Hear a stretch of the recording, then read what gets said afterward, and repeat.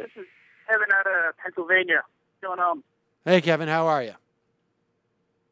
Not too bad. I didn't catch the first half or so maybe you talked about this, but I wanted to call your attention to there's a Montgomery County in Pennsylvania, right outside of Philly, has decided at the court level to start giving out same-sex marriage licenses. Right. It defines as like a 1996 law, which is pretty awesome, actually. I don't know if you covered that story. But I didn't, but you're more of a legal base than a lot of people. So would that possibly hold up in court now? Because there's a state ban, but obviously after the DOMA. Well, this is what I understand. Essentially, what happened is I think it was about at least 5 same-sex couples went and applied for marriage licenses in Montgomery County. They were not denied these licenses, and they were issued the licenses. In fact, one couple, at the very least at this point, or as of a day or two ago, got married. That was Alicia Terizzi and Laureen Bloodgood.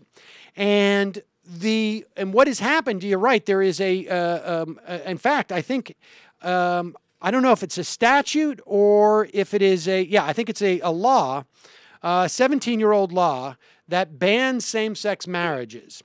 And the ACLU has filed a suit about 2 weeks ago to challenge this law.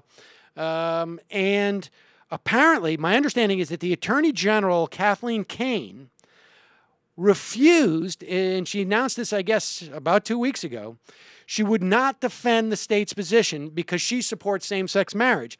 It is unclear whether or not Governor Corbett will fight the lawsuit. He declined to comment on both the Attorney General's decision not to fight the lawsuit, and he also declined to comment on the decision from Montgomery County to issue the licenses. Apparently, the clerk there basically said, I'm not going to be on the wrong side of history. As far as I'm concerned, it's their right to get married, so I'm going to issue these licenses.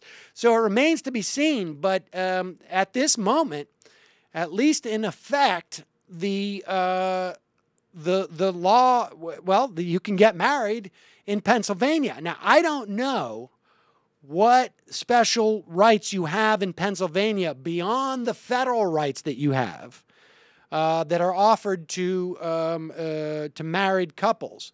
But that's where, we're going to find out. The resolution of this lawsuit by the ACLU will determine that if there are specific benefits to being married from the state, whether or not those are going to be granted based upon the resolution of this legal challenge. And so it remains to be seen, but it's a really good indication that we're going to start to see these laws challenged and challenged successfully, both because there's some legal standing now. I mean, presumably there's a precedent on the federal level, and because you're going to see more and more people simply say, from a just sort of a societal and a cultural level, I got no problem with this. So I appreciate your bringing it up, Kevin, because it was in my stack, obviously, and I had just neglected to get to it. And I appreciate the call, buddy.